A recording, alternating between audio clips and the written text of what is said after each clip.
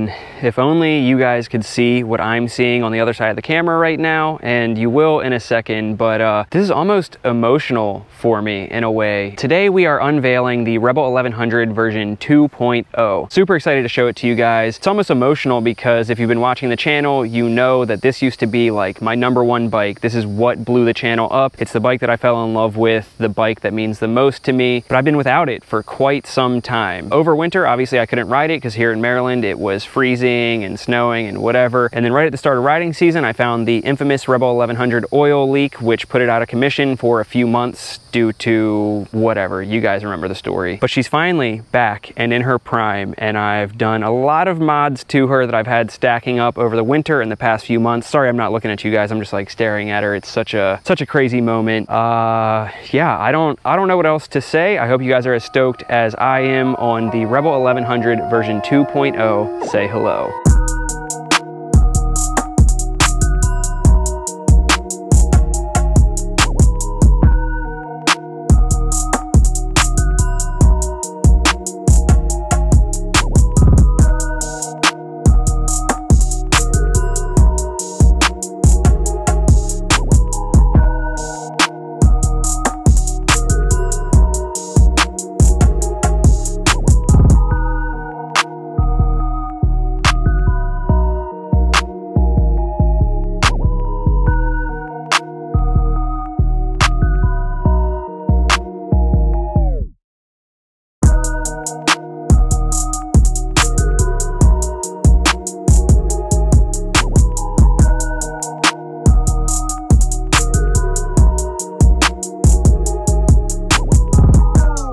Okay, after myself and all of my cameras melted down in the summer heat, we have moved to the shade, but here she is. Leave some comments below and let me know what you guys think of her. I am so stoked with how she turned out. As you can see, she still has her same like look that she had before, but just really amped up and almost more of like a touring feel to her. I want to call it club style performance sport tourer. Let me know what you guys think about that, and also say that 5 times fast. Club style performance sport tourer. Club style performance sport tourer. This took like 7 takes, so how I just did that 3 times in a row is beyond me. But yeah, that's kind of what I was going for. I didn't want to lose any of the sleek lines or any of like the performance cruiser vibes to it by bulking it up with too much stuff. But I was really inspired when I got to ride the Rebel 1100T and got to experience the saddlebags and their functionality and everything like that. And it made me want to kind of turn my bike into more touring oriented, just adding way more function to it while also making it look a lot better and not taking away from just the beast that it is already, you know? So we didn't take any of the old parts off, but we did add quite a bit of stuff. And you guys know that typically I'll do like an individual install and review video for each part, but it's so time consuming and I've been without this bike for so long that I knew that if I made an individual video for each of them that I wouldn't be riding this thing until frickin' fall. So I took 2 days and I just hunkered down, put everything on at once, and today we're gonna go over that for you. Now the question is, do we start at the back and work our way to the front, or do we start at the front and work our way to the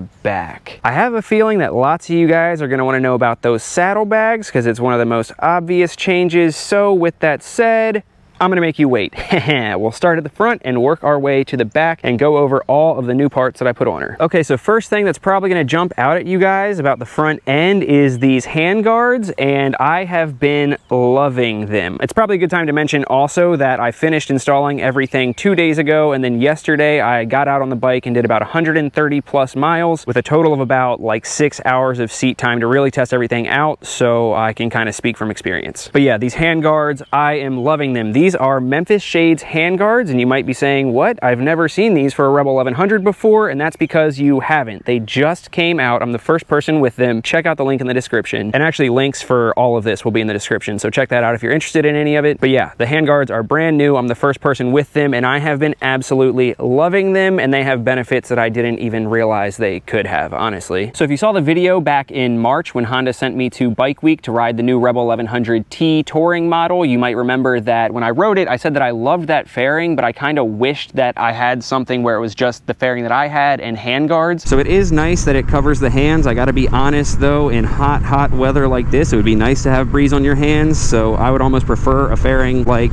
the one that I have, and then maybe some hand guards so you can choose when you want to have the hand guards on. Well, Memphis Shade answered all of our prayers and came out with some. The benefits that I said that I didn't realize that I would get from them is how much airflow they block or how much wind they block. And I noticed that because I was riding and I'm like, man, has it just been that long since I rode with a fairing, or am I really that relaxed? It's blocking so much wind. And then I was doing like 75 and a biker did like the biker wave and I'm like, what's up? And I went to put my hand back on the bar and it was so easy to put my hand back on the grip, and I was like, why is that? And then I kind of started feeling and I'm like, wait a second, this blocks a lot more air than I thought. So you can see there that it comes up a decent amount and goes around the grip, but what you don't realize is that it also shoots the air kind of up and down. So when your hand's on the grip, it's like the air is going all over and under your arm. So it's just like, I don't know, your arm's like in a wind tunnel and you don't have to hold on as tight. They're freaking great. Install is super easy also. It's just very similar to all the other Memphis Shades products. You have that rubber grommet that you got to put in the hole of the handguard and then put the little screw thing through, tighten it down, and then they just attach at the mirror hole. Now obviously I also took off my stock mirrors, so we'll talk about that in a second, but essentially you just use the mirrors to hold the handguards in place. However, I got these little block off plates for the stock mirrors, and they actually have Allen key tops, so you can tighten it down, and they are nice and secure, not going anywhere. And I love how like sleek that is holding it down. It looks like it was meant to be. They're the same, like,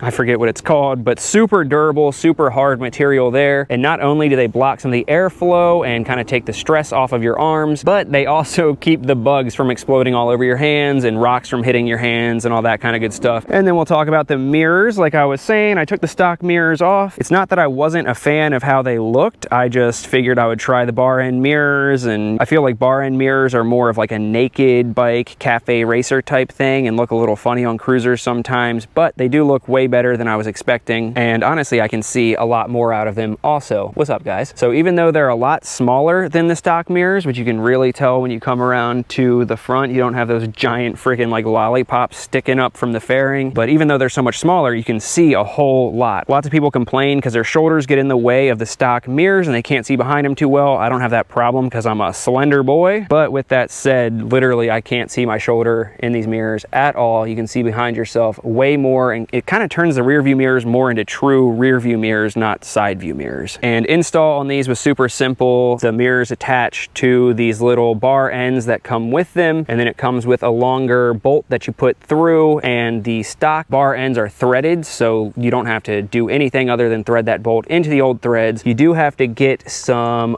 spacers in there, or you can use washers, but I thought the spacer would be a cleaner look, and that's just to get this to sit out far enough that your grip isn't catching on that when you're using your throttle. And those spacers will be in the description as well. Super cheap from Amazon, and I got them on both sides because I think it looks just way better than stacking washers in there. And then next thing, which was a huge game changer as well for something so small. Oh, that's terrible. Let me go on the other side. We got some bar risers in there, and they're only 1-inch risers, but it makes so much of a difference. They're just 1 inch straight up. Some people have the 1 inch up and 1 inch back, but I don't need or want the bars any closer to me. I just wanted them a little bit higher, and these did the trick perfect. You don't have to reroute any of the cables. You don't gotta add extensions to anything. You can go up to like 4-inch risers, I think, and not have to add any extensions, but you do have to do a considerable amount of rerouting. And I didn't find the stock bar position to be uncomfortable. I just wanted it a little bit higher so I wasn't quite as hunched over. So all the rerouting and all that nonsense wasn't worth it to me. Install is super simple. All you gotta do is take off this thing, and then it'll show the bolts for the dash, and you take that off to kind of get it out of the way. Take the stock top bolts off, add the riser underneath the bars, and then use the new longer bolts and tighten everything down. Although you don't need to do any extensions or anything, I did have to take the stock brake line. This thing used to be in a bracket, and I had to take it out because it was a little bit of a stretch. And then I just took the whole bracket off because the bracket was just to hold that on and hold the turn signals on. And with the turn signals down there, the bracket became useless. So I took it off, and everything fits real nice, super simple. And you can see when when you're looking at it, you know, you can't really tell at first that there's risers, but then you look at it like this and you can definitely tell the bars are over the tank, all that kind of good stuff. Seating position is improved, but you don't kind of lose any of the steering feel. I feel like lots of the times you hear people say that they put tall risers on and then the steering isn't quite as crisp feeling, and I wanted to keep kind of the performance of it and how well it handles. Like I said, I was on the bike for like 6 or 7 hours yesterday, and normally I'll get kind of a little bit of pain in between my shoulder blades from being hunched over too much, and that's totally gone with these. So definitely worth it. I don't know why I waited to do that. And then next thing you're probably going to notice down here on the front is the new radiator cover, looking so good. This is one of the slash cut ones from Burley brand, obviously, as you can see there. And the idea behind this, at first I wasn't going to do it honestly, but then I figured if you're going on a longer trip, you want as much protection here as possible, because a rock to the radiator can really ruin a good trip. The stock one is plastic in the middle, and it's slats that are like a ½ inch to an inch apart and did not look like it was protecting anything. So this should do a much better job. As you can see, it's like tight mesh in there, so you know, nothing substantial is getting through there, and plus it looks really freaking good. Install is easy. You literally take off the old one with 1, 2, 3, 4 bolts right there, and then reuse the stock bolts to put the new one on. Easy as pie. And then while we're down here, I threw on the Burley brand sliders as well. They look awesome. At first I wasn't gonna get these either, because I'm like, oh, how much crash protection do they really offer? But then I'm thinking, you know what, why don't I just not crash? Besides, all of the like big crash bars just look big and doofy and ugly and take away from like the clean lines of the bike. I love how clean and simple these are. They don't stick out super far, but you can see they stick out far enough that it's gonna save the whole like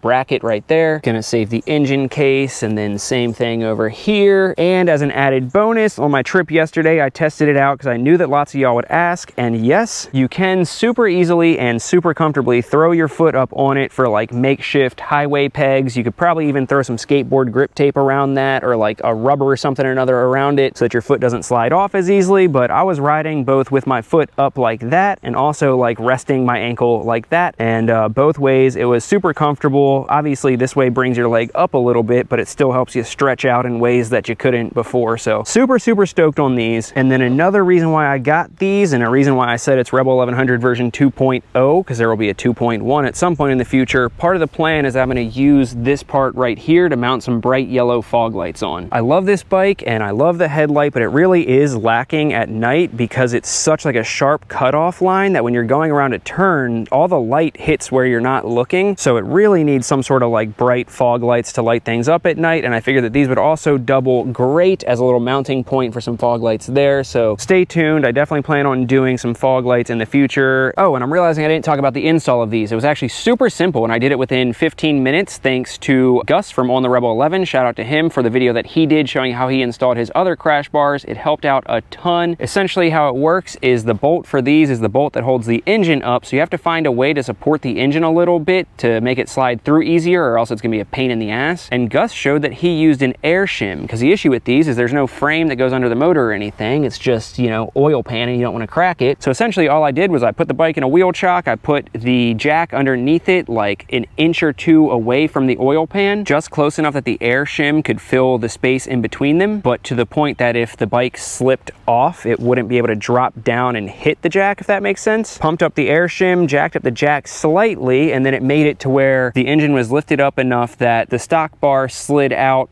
pretty easily. And I actually just lined this bar up with the stock one and used this and a rubber mallet to kind of hit the stock one out, so that this one just followed into its home, if that makes sense. Then you just torque it down to 32 foot-pounds and you're set. And then working our way back to another one of the most obvious changes is the seat. Check her out. You guys know all of the issues that I've had finding a good seat for this thing, between the Corbin scratching it and their customer service being terrible, and how hard the stock seat is. And honestly, my stock seat broke into the point where I didn't mind it, but lots of you guys do have an issue with it. And it's kind of crazy that I finally found the best seat out of a cheap, crappy eBay seat. And it's even crazier because I don't know, I guess I'll link it. No, I won't link this one in the description. I'll just post the seller so that you can avoid them and buy it through somebody else. They actually tried to scam me. I don't like the white stitching, and actually this Rebel logo used to be white also. And I reached out to them on eBay and I said, hey, I love the look of this seat, but I hate the white stitching, I hate the logo. Can you make me an all black seat with no logo? And they said, yeah, sure. Long story short, after months of back and forth and them telling me that they sent my seat to the wrong person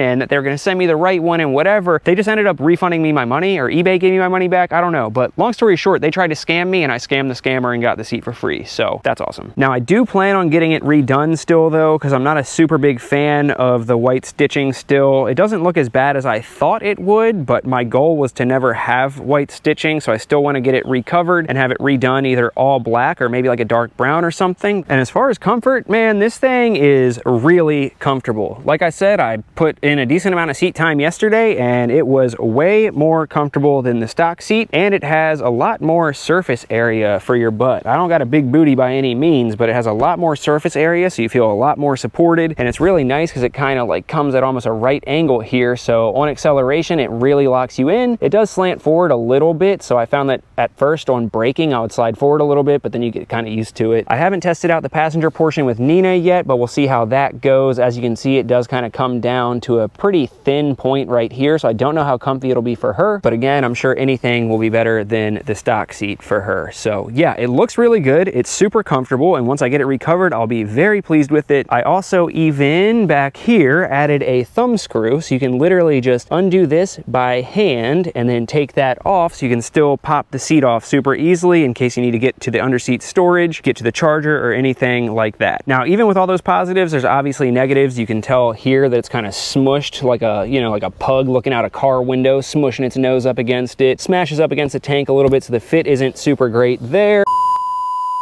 Did I mention how hot it is? The camera just overheated once again. I think the last thing I was saying was about the fit, and the last thing I have to say about that is you can see there's definitely a gap between the frame and the seat there, and even with the stock seat, water can tend to get into the underseat tray if you're like spraying it too directly, washing it. But with this, you can definitely see under there, and I noticed because I just washed the bike like an hour ago, and I could see all the rags underneath the seat through the opening, and you can see that this little rubber pad doesn't even touch the frame until you sit on it. So fitment isn't the best, but for how good it looks and how comfy it is, I can live with it. Oh, also this thing soaks up water like nobody's business. I literally gave it a quick wash, a quick spray down, and it soaked my butt. I tried to even avoid the seat when I was spraying, but it got soaked, and the entire ride home, my pants were just soaking the water in. So probably don't get this if you plan on riding in the rain ever. Bruh. Okay, now can we get through the final thing, which is these dope new saddlebags without another camera meltdown. I have faith. Hopefully you guys have faith. But yeah, last thing is these saddlebags, and they look so damn good. These are the SW Motec Legend Gear saddlebags. I've never personally been a big fan of the looks of saddlebags, but once I rode the 1100T at Daytona Bike Week, I realized the functionality of them is unmatched. You can't beat having a lot of storage on a bike, and it just makes it so much more functional. So I started this search for saddlebags, and as soon as I saw these, it was a no-brainer. They are so sexy. They look so much better than any other saddlebag, and the other features of them are incredible as well. If you guys remember, I used to run the Thrash and Supply Essential bags, just like the small throwover bags, and those worked all right. Like for everyday stuff, they were fine, but when Nina and I went on a trip, they just did not cut it. The Thrash and Supply bags, I think, were only 7 liters per side, so we really didn't have a whole lot of storage. Like even doing a weekend, come on, bug, even doing a weekend trip, we had to kind of plan and be like, all right, you know what, we'll just buy body wash when we get there, or we'll buy whatever there because we don't have room to pack it. And it was a big pain in the ass because unless we wanted to take everything out of the bag and carry it by hand into the hotel, we had to take the passenger seat off to undo the Velcro and pull the throwover bags off of the bike to bring it in. But that could not be further from the truth with these, because not only are they considerably bigger, each of these is 14.5 liters, so each bag is more than twice the size of the Thrash and Supply, but also they're super insanely easy to take off. You have this little tab here that you turn to the left, then you close it and it pops right up, and you can just take it like a little suitcase. It has a carry handle and everything. So not only does it have a ton of storage, but we essentially have, each of us have our own little suitcase for trips. And not only that, but if you're traveling by yourself, you can pop the tab on the second one and take it off. And then I don't know if it was designed for this reason or not, but I realized that both of the handles are in the middle, so you can literally one-hand it like you have one big suitcase and stroll right into the hotel or the campground with your fancy new luggage. So dope. And when the saddlebags aren't on, you can see the bracket is barely noticeable because it's all black and just blends in with the bike. And install was super easy. I will say though, for how luxury these things look and feel, it's kind of whack that you have to install the lock yourself. This locking mechanism doesn't come installed, so you gotta like push it through and then put all the backing plates on and screw it down and everything. And I don't know, for the price and for how luxury these are supposed to look and feel, and they do, it's just kind of whack that you got to put your own locking mechanism in. But install is super simple because all you got to do is put the locking mechanism in, take this little locking part and just hang it on that loop right there, and then put the bracket on each side, which is just these 2 bolts that come with the kit. Typically they do have a 45mm spacer that comes out to kind of set it off from the bike, but since I have this sissy bar here, you can see how far out it sits, and so the spacer's just way too big. It would have sat really far out from the bike and I would have had to get longer bolts. But then I realized I had these aluminum spacers here, which I used for the exhaust. I've shown this in another video showing that you need that spacer in order to run passenger foot pegs with an aftermarket exhaust, and they worked perfect. Between those spacers and the sissy bar, it's the exact length of what the spacers are that came with the saddlebags. So if I'm remembering correctly, these are 3/4 inch long, 3/4 inch wide, and the inner diameter is 5/16 of an inch, and they worked perfect. You can even see they're the exact width of the mounting point of the sissy bar. And then putting them back on is just as easy. They just drop right into the slot like that. Then you open it up, take the little handle there, and you stick it in its hole, turn it to the right, and wait for the and that's when you know it's locked. You close it, and then you get to one of the only downsides with these, which is the fact that you have to lock it with a key every single time. The issue is that you close it and now it just can flap and open up whenever it wants, and the only way to turn that to get it to lock is to use the key. When you turn the key, it turns that so that it locks into there, but I really wish that you just didn't need the key, you know? It's like locked really secure now, and that's great, but I wish that there was a way to secure the bag from flapping open without using the key, and then when you need to lock it, there was like a separate part to lock it, you know? So it's super just inconvenient that you need a key every time to get into it, otherwise it's flapping open. And then let's talk about the last part of the saddlebags, which I also really love, which is all of the mole attachments on the back and the front of both of them. And these allow you to attach different things to it, and in my case, I attached an extra gas can right back here, which I feel like is a must if you're doing long distances. And like I've already said, I don't plan on doing any crazy long distances, but when it's so cheap and easy to have that there, I feel like you can't go wrong. This bag was only like, I think less than 15 bucks off Amazon, and I have a 40-ounce can in there, which if I'm getting 50 miles per gallon, which is what I usually get on a normal trip, 50 to 55, then this being full of gas gets me an extra 15 to 16 miles, which should be enough to get you to the next gas station. So super helpful. Now for the gas can, the biggest one that I found that would fit in there isn't actually a gas can, it's actually a water bottle that I had, but since it's not a gas can, I'm like, dude, all the other ones have warning labels. I need to have a warning label showing that this is gas. So that's when I made my own label. And I think that does it. I think that covers everything that we added to the Rebel 1100 over the past few days to turn it into the Rebel 1100 version 2.0, aka the club style performance sport tourer. I am so stoked with how it turned out, and I hope you guys are too. Remember, links to everything, whether it be the parts or the spacers or whatever, everything's gonna be down in the description. Stay tuned for a lot more content with this thing now that it's not only fixed but also in its prime and just turned into exactly what I want out of it. Shout out to the Patreon members for making all of this possible. I could not be doing this without y'all. And if you want to support the channel through Patreon as well, check out patreon.com/lifeofburch, where you can pledge your monthly amount and you get behind the scenes access, early access, and more. Patreon knew about this and saw its final form a few days ago, and you guys won't see it for a few days from now. It's the biggest and best way you can support the channel, but if you don't want to, that's fine. You can also support the channel by liking, commenting, and subscribing, and I'll catch y'all on the next one. Love you guys. Peace. Oh, so basic. Hope you play this. Damn, I prayed it. Nice song, and I became this. Old souls fake it. Paid those placements. Fuck shit. And I'm still waiting on the brighter days. Been a minute, been rough many times more. And I'm kicking rocks to a sky of gray. Praying hard, talk to me before I'm done for.